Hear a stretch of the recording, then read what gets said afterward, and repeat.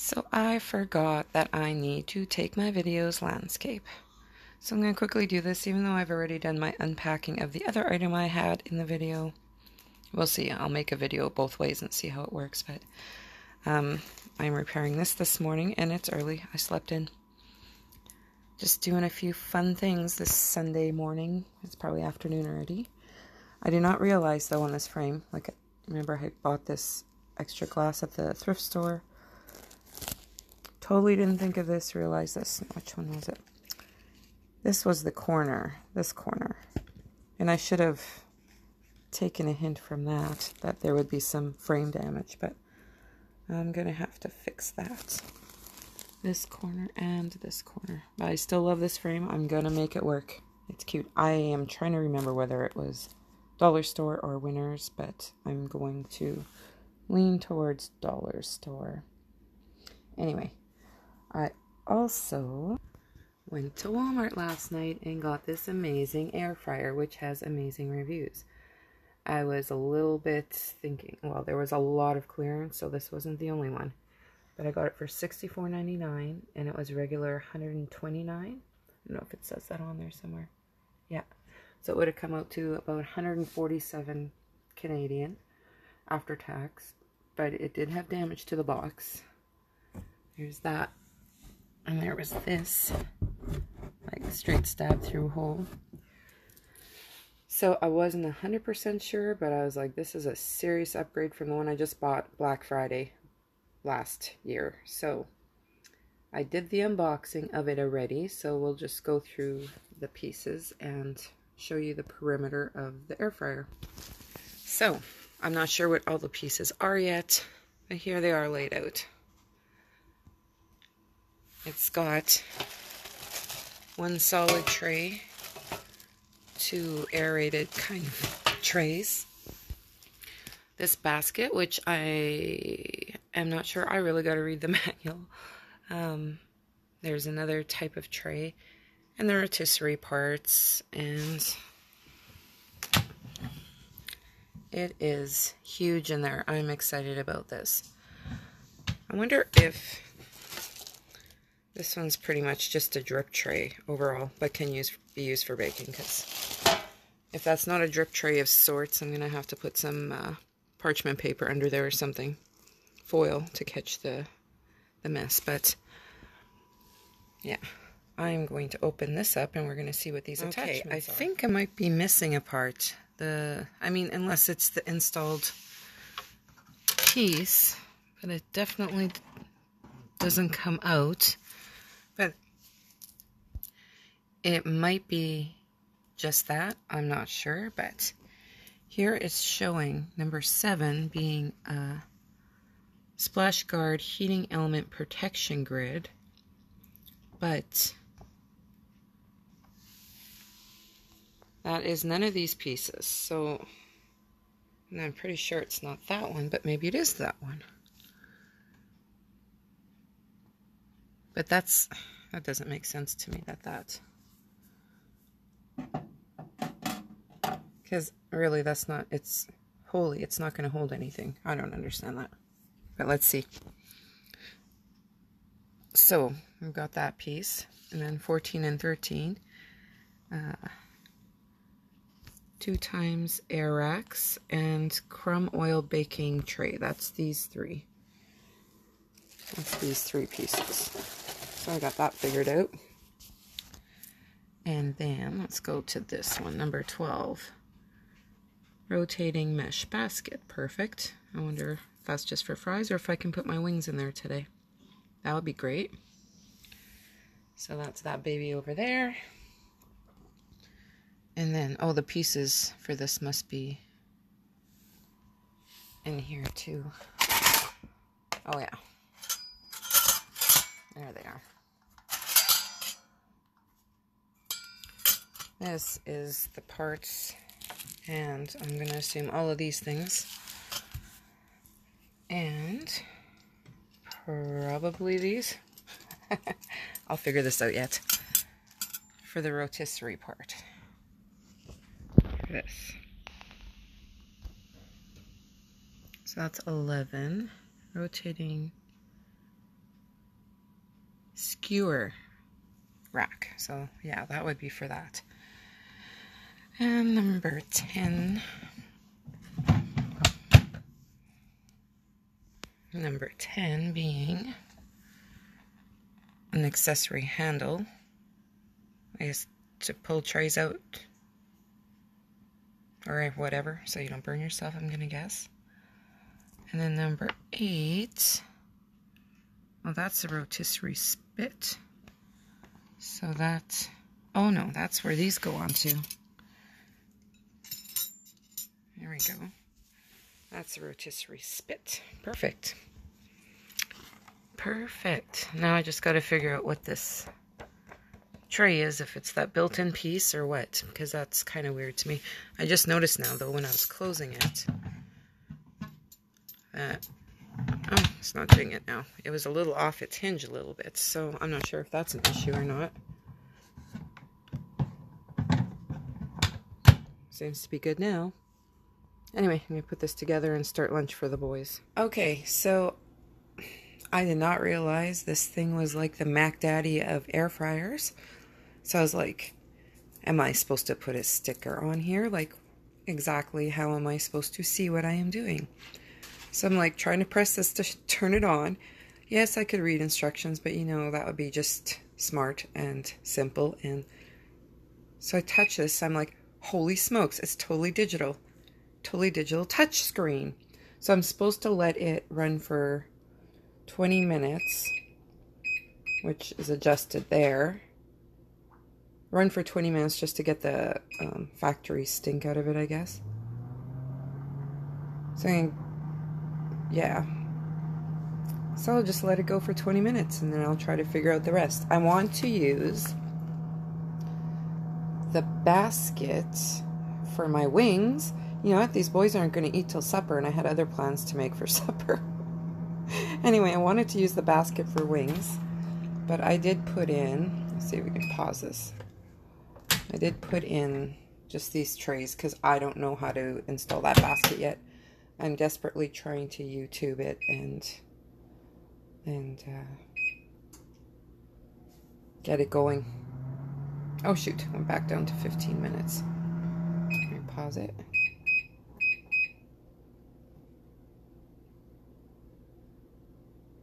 Where's the timer? Whatever. I'm gonna let it run for 15 minutes and I'll come check back on it. So this is almost turning into an air fryer review. So I've got my pre-seasoned chicken wings in. And I tried to put the smaller ones on the bottom because I wasn't sure if the tray would clear, and it barely does, so I'm glad I moved the bigger ones to the top. And it's supposed to be... You hear that snorty thing down there? Yeah. Anyway. It says 30 minutes at 400 degrees, so I guess I have to preset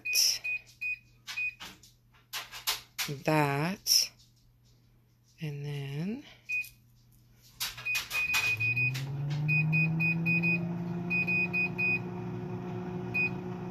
preset that.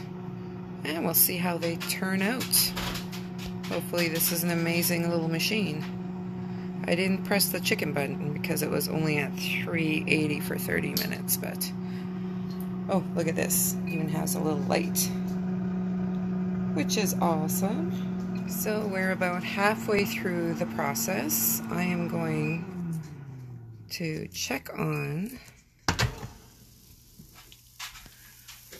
And they are looking pretty darn good already. Now, I'm not sure if I should take that splash guard off and use it for the fries so I can get those done at the same time. But yeah, I think I'm going to, because fries aren't going to splash, right? Or, in my case, smiley fries. Okay, so a tray full of smiley fries. And they're going to top rack it. I don't know if that's a good thing, but I'll keep an eye on them. I'm going to let them cook for a bit, sprinkle some seasoning on them, and let them cook the rest of the way. So we're actually just going to hit the fry setting because it brings us back up to 400 for 15 more minutes. So here we go. That is one full little oven. So I'm hoping this works out well and I can make a full, easy meal in here at once. Try this again. My dog started barking. I did figure out the basket, but yeah, no thanks to the internet. Apparently super easy. I just couldn't figure out how to detach the parts that were factory assembled just for space, I guess. But yeah, just put it on, lock it in, and then slide it in. But there would have been no room to use that alone today because I have the 3 trays because I'm feeding 3 people today. But yeah, super excited about that. And then I guess I'll assemble the rest of it. So I got a little distracted watching Freaking Frugal, so I did not. As you can see, it is down to the last 45 seconds. Let's see. Almost. Yeah, the top is a little bit close. A little bit too close for comfort. But are they done? That is the question. I'm going to assume they're very done. A little bit more done on one side than the other, so I'm going to quickly put the seasonings on them while I can, while they're hot. And shoot. Note to self, an extra 10-ish minutes is probably enough for the top rack. But it is a learning process, people. Definitely a learning process. Another part of the learning process, these still need a few minutes while these are completely ready. So the bottom tray is not getting the same heat, but the element is way up there, so understandable. I guess the airflow isn't. But they do say rotate the trays, which I did not do. There we go, my fault. So apparently I wasn't recording, but cleanup is minimal. Awesome. That is a perfect thing because some of the air fryers actually only have trays like this. So I have the non-stick trays, another less than 5 minutes and those wings were done. And also I picked up this new salad mix kit, Fresh Express Organic Chopped Salad Kit, Honey Pecan. So in here there is pecans and raisins, I believe. So the mix is green and red cabbage, carrots, kale, and arugula. And then there's raisins, praline pecans, feta cheese, honey mustard dressing. So that sounds amazing. I'm excited for that. So perfect lunch for a Sunday afternoon. Lunch / supper, I guess, at this point. So instead of finding something to put through that hole, I just went and got myself a zip tie and put it in there. And it's holding great. It's a good fix for and it's a great workstation for what I've got going on. Oh, since I'm pointing in that direction, this is part of my Valentine's Day / I'm going to give them to the kids and grandkids for Easter stuff. This one I just literally dropped the other cloud in the bag, but got these little erasers, these little poops, and I won't say emojis, there's no faces on them, but they're pencil topper erasers, and yeah, I'm going to add that to their little surplus of goodies, and I'm still working on this frame. I don't have clamps, so it's a little bit harder of a job, and that glue does not set very fast. So I also got, as part of my Walmart finds, I got these little pop-ups, which are going to go to the girls. There's actually 4 girls. I have 2 granddaughters, and my son's girlfriend has, why is that green thing in my face? My son's girlfriend has 2 girls, so they're going to get these little fun pop-up toys just for, I know they're crappy little toys, but they're decent. And all the kids are going to get, so there's 4 girls, 2 boys, possibly my 14-year-old. I can't kind of leave him out of this. He's not a kid anymore, but I know he still likes getting the treats. So anyway, found these little tops. I paid like 75 cents for a bunch of them. 2, 4, 6, 8 of them. So I got 8 tops. I got 4 of these Valentine hearts that says plush toys included, whatever else is in there, I'm not sure. They were $3.98 regular. Everything was 50% off, so around $2 I paid. So I bought 4 of those for the girls. I got this, so there's 6 little pinball sets, 6 sheets of stickers, which I'm not sure the boys will really want, 6 spiky balls, and 6 bubbles. So the little ones are all gonna get those in their little Easter treat hunt bag, whatever you want to call it. And then the boys are, only the boys are gonna get these little ninja crawlers. So I paid 50 cents for those 3. Maybe I should have got another pack for the girls. No. It was hard enough to find something more boyish, so we'll just leave that for the boys. And then I got this 8-pack of whistles. Kind of like little flutes, I guess. Yeah, they call them flutes. See what kind of music they can make on those. Good thing Easter's an outside activity kind of thing. Hopefully it's an amazing day, because I talked to my mom today and I want my dad to come. But since he had his leg amputated the last year, he's in a wheelchair. My home is not wheelchair accessible. So I'm hoping it's a beautiful day where we can wheel him around the garage to the backyard to enjoy a barbecue with us for Easter and watch the kids and all that fun stuff, because so far this winter I am used to hostessing Christmas and Thanksgiving. I love doing it, but my dad couldn't get in my house, so my mom did Christmas and Thanksgiving this year, and it was kind of a tight squeeze. I have 4 children. I have 3 grandchildren, and then me and my parents. So it's a small apartment. It's a little bit much. Anyway, I got all the kids these Whack-A-Pack. They are, why does it say surprise? Surprise what? I know they're they're balloons. Surprise greetings. Okay. So what you do is you punch it. I'm guessing it pops. It says poof. And watch and wait. And the balloon inflates. So there's 3 of them in each of these packs.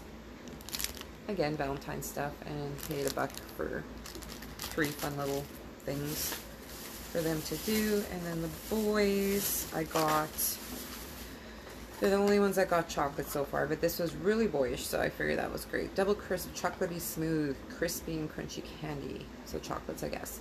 One is like football themed, and it's a fairly full little box, and one's baseball themed. So my grandson and my son's girlfriend's son, who I guess will possibly be my grandson one day. We won't jump ahead that far in life, but... And then my granddaughters, I'm not sure because I only found 2 of these, but I might give these to them for their birthday instead of Easter, but they'd be great for Easter. So I got one little squishy ball llama. I don't know if you can really see it in the picture. It's a squishy ball llama. And this one I opened it because you can't really tell through the plastic. And this one is a squishy mermaid tail. So... it's too bad I couldn't find more of those. That would have been great for all of the girls. It's kind of sticky though. I love squishy balls, but I can understand why they don't last long. So I got that done. I haven't got my frame done yet. I'm trying to figure out how to clamp it down or put some weight on it so I don't have to sit there and hold it for 10 minutes. Anyway, that's been my day and my finds yesterday at Walmart, and I've decided that the dumpster diving is going to have to wait until, I figured I'll give it a week now, just to give myself a rest and not dwell on the situation too much. I mean, I'm not going to stop. I probably won't even stop when it becomes illegal. I just have to be more stealthy about it and not so out in the open or whatever. Park a ways away, bring reusable bags if I must, fill them, walk them to the truck kind of thing. Jump in the dumpsters more than standing outside of the dumpsters so I can, you know, be undercover a little bit, so if somebody does drive by, I can be like silent about it. I know already when I'm standing above the dumpsters, I am constantly turning my flashlight on and off, because it's just like a beacon of light. It's like, look at me, I'm here. Anyway, it always blows my mind that y'all just drive up to the dumpsters and have your headlights on it, and you're doing your thing and making videos, which is great. I love watching them, but I couldn't get away with that here. There's absolutely no way. I am just putting the spotlight on myself. And like I've said over and over and over again, it's a small city. It is a small city. It's barely a city. It's like the borderline between town and city. Yes, we've got more residential happening, but no, we don't have a lot of retail going on yet. So, small city. Anyway, that's it for my Sunday. I've been having a good day, getting caught up on things. So I hope you all have a good evening too, and happy diving to all of you. And I'll be back out there possibly Wednesday, I think, after garbage day. Tuesday is my 7-day mark since the popo came around. I know they're not the popo, but they are security, so whatever. But tomorrow is our family day, vacation, not vacation, but holiday, like national holiday. We get paid for it if we're not working. I'm working, but I figured I would just hang out with my boys until they go to their dad's for their time with dad, and then when they're gone, I'll just get myself out there again and stop hiding out and dwelling on this. Today I haven't thought about it at all, so that's good. Till now. But anyway, have a great night, everybody. Happy diving. Click like and subscribe, and I will get back out there ASAP. I dream I know deep up my feelings for you. Watch them grow, perceive